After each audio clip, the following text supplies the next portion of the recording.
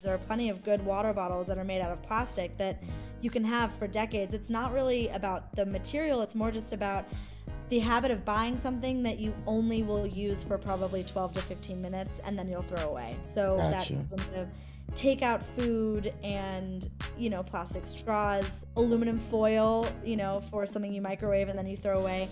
A good metric is like, how long is this going to last? And will it be ruined after I finish using it? And if those answers lead towards, single use, try to avoid that. Meat consumption is a huge contributor to greenhouse gases, and so I wouldn't recommend that people... Hello. Welcome to another amazing episode of Lead to Greatness, where we believe in helping others reach their greatest potential and together change the world. Today on Lead to Greatness, we have Lizzie Horvitz. If this is your first time joining us, please consider subscribing and hit that notification bell and hit that like button. This will be greatly appreciated in helping getting out this content to great leaders and great individuals like yourself. Lizzie is an amazing entrepreneur who has a great passion for addressing climate change with real-world solutions that has turned into a nearly 2-decade career devoted to climate action. Lizzie is the CEO of Finch, a product-rated company to help customers make and do better. Lizzie started Finch to help decode sustainability and make doing better more accessible choice for consumers. She holds a joint M.B.A and M.S in environmental management from Yale University. Please help me welcome Lizzie with Leading Environmental Impact.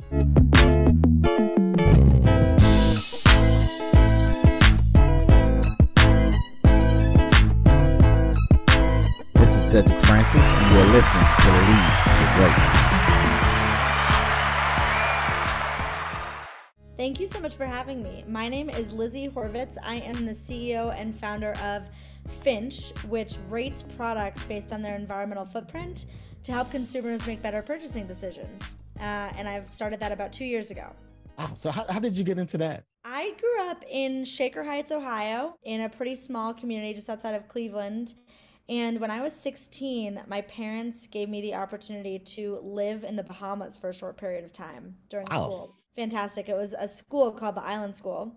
And there, the school was completely run on wind generators, solar panels. If it didn't rain, we couldn't shower.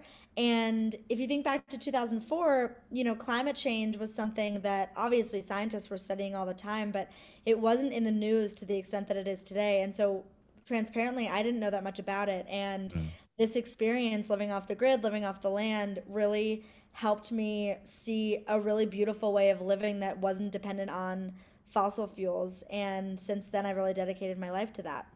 Doing this transition or doing this experience to it, what was that pivoting moment that led you on this path? I think I have two answers to that. The first is, I think a lot of people unfortunately get exposed to climate change in a really dark way. They see wildfires and climate refugees and droughts, and that doesn't really invite people to want to be working on the topic because it's really scary and eco anxiety is real, etc.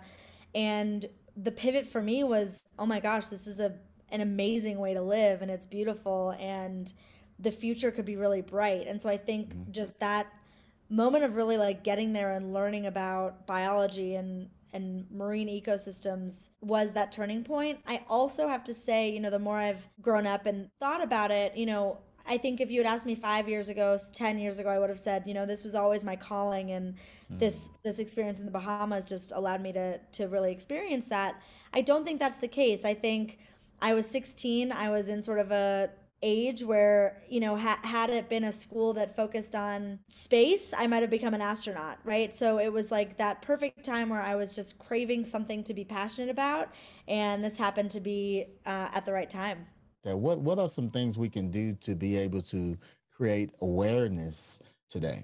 Well, it's interesting. I actually think that in many ways, the way we're educating students today is helping on a huge scale, because if there's a recycling program in a public school, those kids are going home and they're teaching their parents how to recycle. And so that has really bold, movement potential. That's really exciting. And so I think, of course, it depends on the school and the system, but kids, not only Gen Z, the younger, 20 somethings, but those in primary and middle school are really driving this change. And I think they'll grow up and notice, they were born into a world in which we were already feeling the effects of climate change. And so they're really our champions to speak about that. And when parents see their children, I'm not a parent yet, so I'm not sure if this is true or not, but I would imagine when parents see their kids really caring about something, it makes them think twice about their actions. And so I think that that's a really good thing. As individuals, you're making a good point where there's plenty that we can do on our own, but people aren't necessarily seeing that, right? We can make vegan meals at home or change our energy systems or things like that. But things that are outwardly, I think we need to talk about constantly. And I think it needs to become more common to, when you're at a bar with friends or socially, say like, oh my gosh, I just made this switch and I really loved it. Or, just be constantly in the mind of teaching people what you can do. And so I think the more we can share resources in, oh, you're dependent on plastic water bottles. I just went through the airport and saw these amazing water fountains that you can use instead, right? So just sharing resources. None of us can do this alone. This problem is way too big to be solved with one solution or by ourselves, and we need all the help we can get. And so just making people more aware, I think, is the number one thing.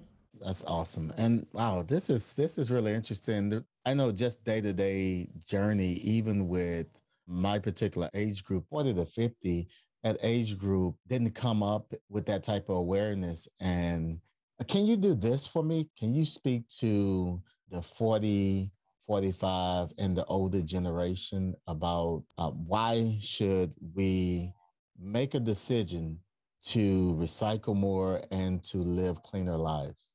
Yeah, it's such a good question. And I also want to speak to that age group because you're exactly right. I have family members who are of that exact age. And not only did you not grow up like that, but the other complication that I'm not sure you were even meaning to bring up, but is really important, is that people between 40 and 50 often are working harder than any other demographic, right? They're like, their kids are at that age where they need a lot of help if they have children, with homework and things like that. They're not just starting out in their career and have sort of the whole world in front of them to brainstorm and think about all these different options. And they're not, obviously, they're far away from getting to retirement age. And so often what I see with that age group is they just want to like go to work, put in their time, and then take care of their families and go to bed. They don't have a ton of extra time to sort of handle all these different topics. And so I feel very sympathetic to people in that age bracket. I think why they should care, 10 years ago, if someone had asked me that, I would have said, your grandchildren will be feeling these effects. They might be climate refugees. They might have to move. They'll be, more prone to being in wildfire areas, etc. The thing that's crazy now is that that's happening in real time. It's no longer your grandchildren, it's you and your parents and your children. Like, we're seeing all of this in real time. And, there is a, let's say, 30-year lag of the emissions we're putting out today might not be really leaving the atmosphere for 30 years, but still, that's a reason to just, the definition of sustainability is living in a way that meets your needs but doesn't compromise the needs of future generations. And I think that that's something that I always keep in mind, where regardless of the age that you are, let's live in a way that thinks about, our societies lasting for centuries longer in a way that we can make work. Really a big reason why I started Finch, because there's a huge percentage of the population that I would believes in climate change, wants to do something about it, but really doesn't have more than 7 minutes to research it online, right? Like, we're not asking people to switch careers, to dedicate their lives, to turn their lives completely upside down for this. And so we need to provide simple, actionable things that people can do. And yeah, there's a learning curve. Like, it took me certainly a couple of months to get rid of, the convenience of buying a water bottle every single time I go somewhere, to just having my water bottle, my reusable water bottle on me every single place I go. And at this point, it doesn't feel like hard work. It's like, this is just how I live, and it's one more thing that I do. And so the more we can get into this routine of just committing yourself to, what is it? How long does it take to form a habit? I think it's 21 days. Just committing yourself to these small movements for a month. And if they don't stick, I've been trying to do that with meditating for years and I still don't meditate. So some of it's not going to stick, but a lot of it will, and that all adds up to a really big difference. Right. We're gonna get more into Finch, but I want you to do one more thing, and then we're gonna pivot a little bit. But I want you to do this because I know you mentioned water bottles. What are some other things that we can do, listeners from Lead to Greatness can do right now to begin to transition to more of cleaner life? So we mentioned the water bottles. What are some other things? I think along with water bottles, it's just minimizing your single-use waste. So, plastics have gotten a really bad rap for appropriate reasons. You can buy plastic that you reuse multiple times. There are plenty of good water bottles that are made out of plastic that you can have for decades. It's not really about the material. It's more just about the habit of buying something that you only will use for probably 12 to 15 minutes and then you'll throw away. So that Gotcha. goes into takeout food and plastic straws, aluminum foil, for something you microwave and then you throw away. A good metric is like, how long is this going to last? And will it be ruined after I finish using it? And if those answers lead towards, single use, try to avoid that. Meat consumption is a huge contributor to greenhouse gases. And so I wouldn't recommend that people, being a vegan or even a vegetarian can be a really huge commitment, but even being mindful of, do I really need to have meat for breakfast every single day and for dinner every single day? Can I have one day where I am a vegan or I don't eat red meat or something like that? I think that's a really big change. Can you just explain? Maybe someone don't know why is that important with the red meat? It's actually really interesting. I think a lot of it is the emissions that cows produce, really, like when they burp, like they create methane, which happens to be, I think, 40 times as strong a greenhouse gas as carbon dioxide. And so raising cows in the way that they're being raised right now and forcing them to eat a massive, massive amount of food, which makes their stomachs uncomfortable, and then they're releasing all these gases, is really, really detrimental at the scale that it's being done right now. There's amazing work in regenerative agriculture, which means that the cows are moving around and they're eating healthier, and it's a totally different way of farming that we haven't quite unlocked how to scale yet. But if you're having conventional meat, there's a pretty good chance that between raising the cows and the way that the meat is transported and how the slaughterhouses are run, it's pretty detrimental to the environment. Thank you for sharing that. So go ahead, whatever thought you had, continue. I'm trying to think of a third. I like to work in threes, but it's mitigating single use. It's meat. I would say honestly, like, this is a little bit harder to do, but make sure when you're voting for. It's not just what we can do in the private sector and as individuals.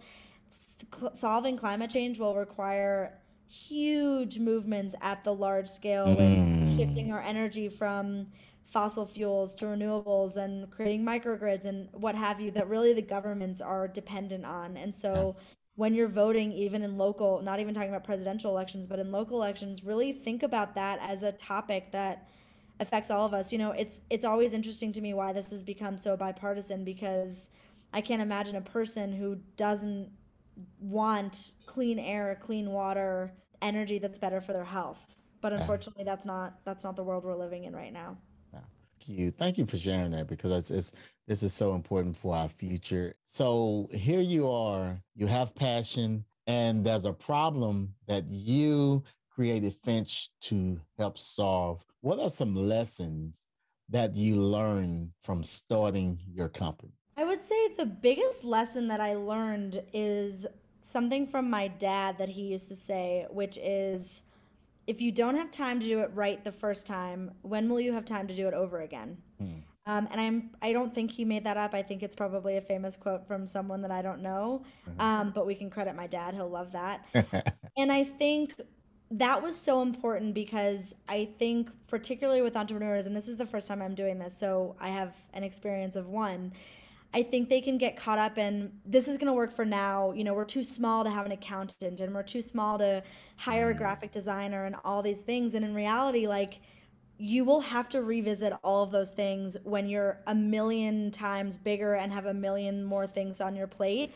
And I was really lucky that I had that sort of in the back of my mind when I started. I didn't have a ton of money to spend on things, but I why spend time designing a PowerPoint deck in a scrappy way that's going to waste my time when I can hire someone who has a background in this to do it faster and better, right? And I sort of like gloss over whenever I'm in QuickBooks or doing any type of accounting. I really hate accounting.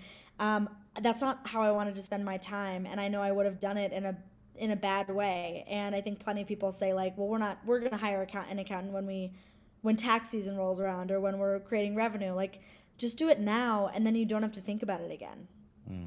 Because that is so true. We try to do everything, but what you basically, to wrap it up in a nutshell, is let the professionals do their job so you can have the time to do what you need to do. You say you love 3, and I say let's go ahead, give me some more. Yeah, so I think, ask for help. Don't get caught up in doing things that you don't necessarily want to be working on.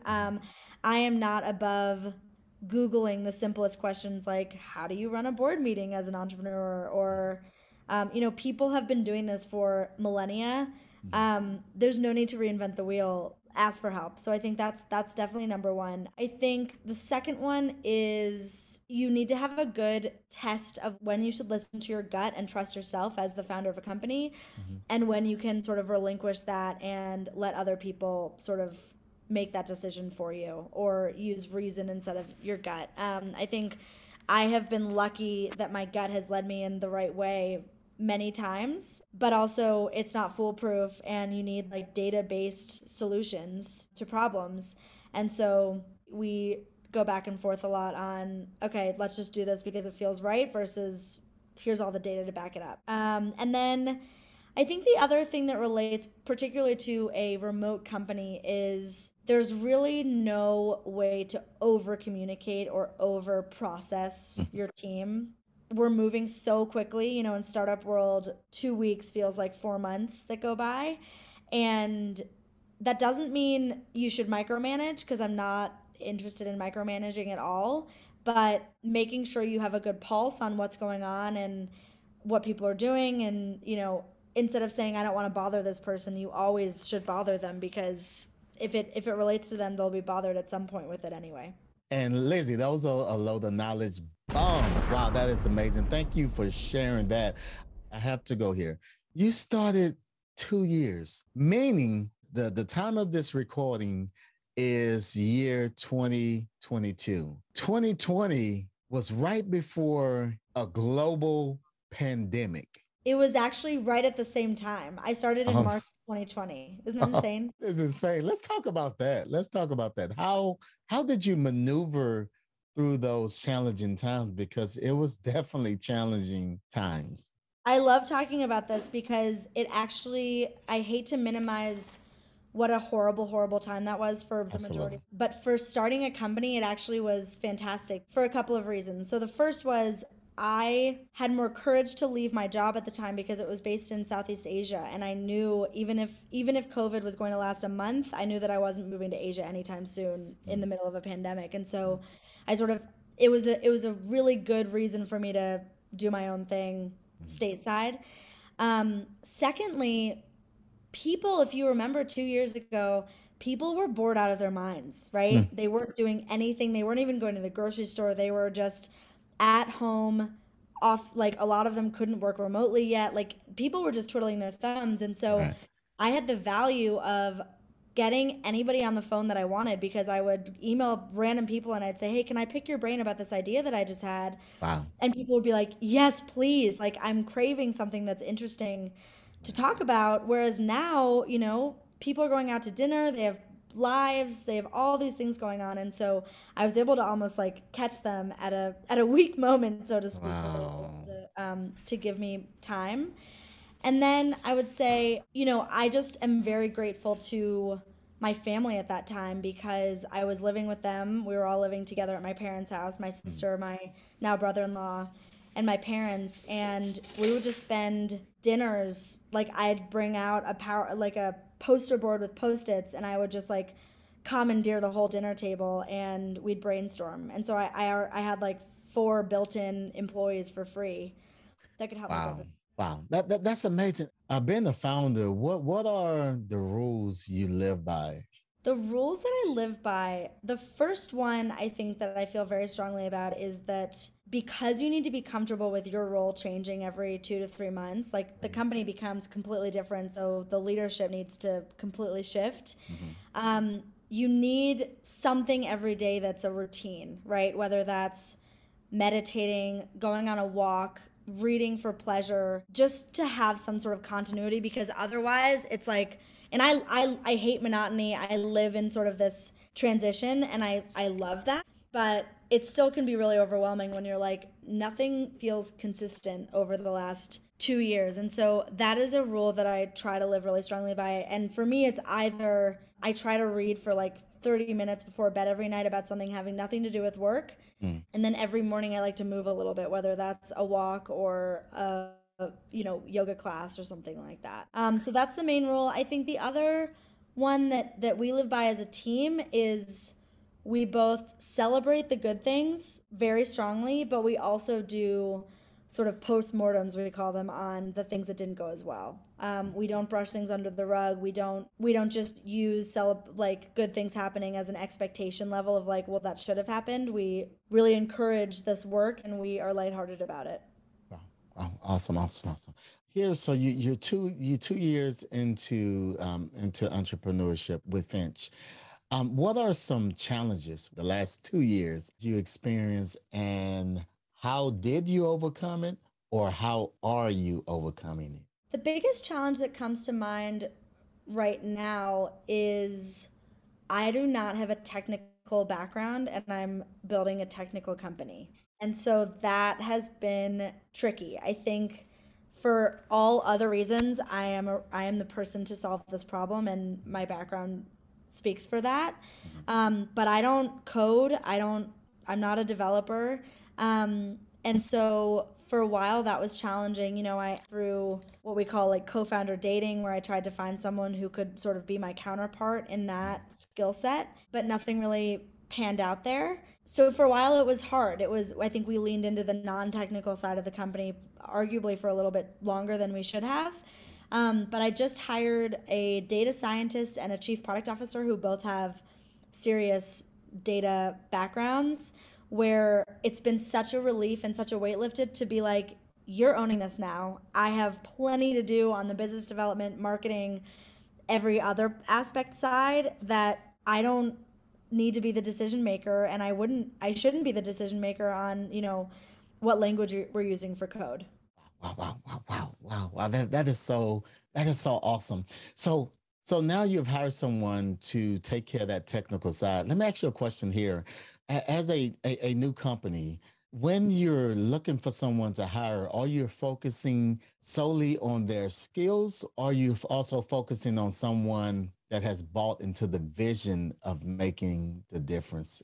It's a really interesting that we do think about quite a bit. It's both. So the first thing is that I heard this podcast once where this woman said that women are hired based on their skill set, what they've already done. Okay. And men are hired based on their potential. In other words, you're more willing to lean into hiring a man if they haven't necessarily done this job before, but they have a lot of potential, it looks like. And for women, we're much harder on them as a community, and we need to see that proof point a bit more, if that makes sense. Wow. And so I don't think about gender like that. I'm sort of gender agnostic in that sense, but I like to hire everybody based on what their potential is, and not like, well, you've never done this before, because I've seen, even with my team, the 2 first employees that I've had have grown so much over the past 2 years that I know that people, of course there are certain skills like development that you just need to have, but otherwise people grow into these roles and they learn on the job, and I think that that's really important. They also have to have that vision, and we can't pay people what they deserve, what their market rate is, because we're a tiny startup and we have just over $1 million in the bank. So with that, they have to be bought into the vision, because they have to be comfortable getting some of their compensation in equity, and they have to be willing to work just as hard at a significantly smaller salary. And from my little experience of hiring people, it has been, frankly, a red flag every single time someone has like pushed for a extremely high salary, because they're just, I completely understand that people deserve to get paid their fair wage, Right. but it's not the right, time for them if Right. that's the case. Absolutely. Thanks for sharing that. So as far as Finch, what are the next milestones for Finch? We are right now continuously improving our product. So we're integrating more attributes. So an attribute would be anything from, what's the carbon footprint of the manufacturing all the way to are there microplastics in this product, et cetera. So we have around 90 attributes that we've identified in 6 different areas, and basically every day we're doing research to incorporate those. And so that's sort of an ongoing milestone. And to be honest, I don't know when we'll get to the point where we've incorporated everything because the science is constantly changing, All and right. I think it'll be forever. We are hoping to raise another round of money in the fall. Starting in September, we're hoping to raise $3 million. And so that will be a huge milestone. And then we are trying to get our name out there more and more. So we just passed a really exciting milestone. I was just on the Today Show. Exciting. Um, Congratulations. Thank you so much. That was really, really huge. And I think the more, that's obviously a once in a lifetime opportunity, but I Wow, think it's the more amazing. things at that level that we can do to get our name out there, those all count as milestones. And I think also, once we reach 10,000 users and 15,000 users, and that sort of metric will be all huge milestones for us. Wow.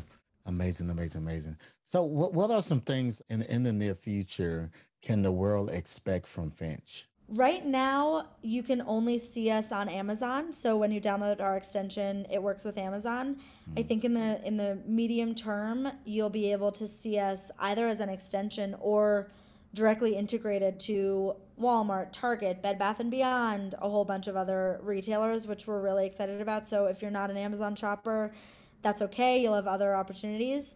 And then the other thing that we're working on over the next couple of months is what a mobile solution looks like. So our extension really only works on desktop. You can go to our Mm. website on your phone, but really the extension only works when you're on your computer. And so knowing that so many people shop online on their phones, we're hoping that a mobile solution will be created soon. Wow. Awesome, awesome, awesome. You mentioned Amazon, and I remember years ago when I first heard the word Amazon, Amazon was nothing less than a library online. Right. Now Amazon has grown into something so amazing, and now Amazon is also getting into environmental things as well. So the vision for maybe the next 5 to 10 years, where do you see Finch? I think right now we're starting with a subset of products. I think the short term, maybe 3 years, we will go beyond consumer packaged goods and get into apparel and jewelry and Yeah. cookware and all different types of products. And so we'll sort of cover all the products. And then over time, I think we will be the primary source of data for anything you want to know about your own footprint. So it's not just, which shampoo should I be buying, but it's can I recycle this in my zip code, or Um, what is this impact of this ingredient, looking it up. There's so many third party sort of verifiers right now, but I would say ours stands out as being the most sort of science based and accessible at the same time to everybody. There are a lot of other companies that have tried to do this and failed. And then right now, there are a lot of us who are trying it again. I think part of the reason they failed before was purely because of timing. We talk about Gen Z or millennials, like the world just wasn't ready for this mm, even 5 years ago, which is amazing how quickly things change. And so part of it is really pure luck. I would say a main differentiator between what I'm doing and what my competitors are doing is we're going after that population that I talked about, that middle population that's basically 70%. There are people that don't even believe climate change is happening. There are people that are willing to never fly again, but it's that middle population. And I think where my competitors are getting it wrong, if I could say so, is they're really going after those hyper green, we call them, really intense environmentalists. mm. And those aren't the people that need the most help. We love them, but they're not sort of the most urgent thing. Lizzie, I'm so excited for what you're doing. and definitely going to be tracking you in the future, and hopefully have the opportunity to get you back on the Lead to Greatness podcast in the future to see how everything going in the process. Thank you so much. I would love to come back, and this was so much fun to do. Definitely excited. I have one more thing to ask you before we close, because we know starting a business, you have to be a leader because you can't do it on your own. So my question is, what are some leadership growth tips, tools, advice that you can share with the Lead to Greatness community to help us reach our greatest potential? I think in terms of leadership, you really have to trust whoever you're working with and empower them to do the work themselves. It's all teamwork that's going to make the biggest difference. As I mentioned before, nobody can solve these problems on our own, regardless of what industry you're in. Empowering those that work with you to do their best work and to thrive in the way that they see fit is something that I've worked very hard on.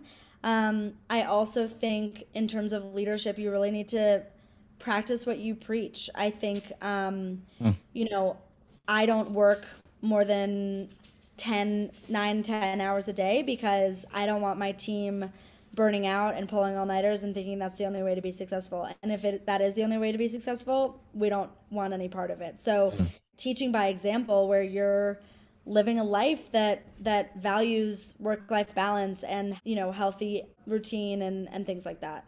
Wow, Lizzie, definitely glad to have you on here. I love what you're doing. I love your spirit. I love your passion and what you're doing for not just your family, but what you're doing for the families of the world, generations after generations after generations. That's happening right now. Lizzie, thank you for being a part of the solution and not a part of the problem. Thank you so much for that. If someone wanted to connect with you and what you're doing, where should they go? They can go to choosefinch.com, which has a bunch of resources, but we love in these early stages talking to people who are interested. And so I would encourage anybody to just email us at hey@choosefinch.com. I manage that email box, so I will read it and reply. Awesome. And yeah, we would love to hear from the listeners. Lizzie. On behalf of the Lead to Greatness community, we want to thank you so very much for taking time out of your busy schedule and adding value to us all. Thank you so much. And don't forget to subscribe to Lead to Greatness if this is your first time. And this podcast was helpful to you, leave a big thumbs up. And also, I want you to check out our Marriage Coach podcast, the podcast with my wife and I. If you're on iTunes, please rate this podcast and leave a review and help get the word out. Again, thank you, Lead to Greatness Nation, for joining us on today. Looking forward to seeing you again on next week. Till then, remember, if you help others reach their greatest potential, together we can change the world. Peace. We out.